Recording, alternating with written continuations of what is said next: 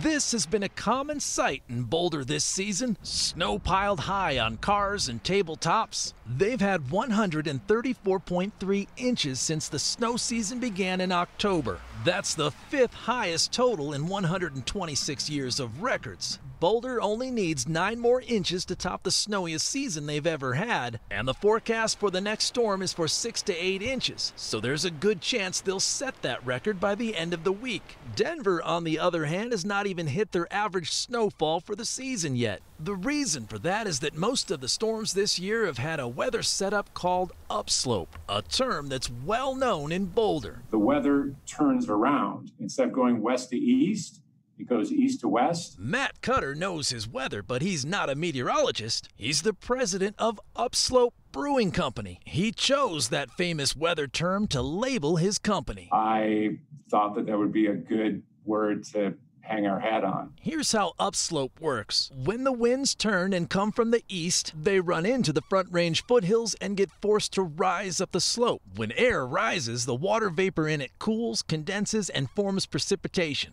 The result is heavy and focused snowfall right along the windward side of the foothills, which is right where Boulder sits. The farther away from the foothills, the less benefit there is from the upslope.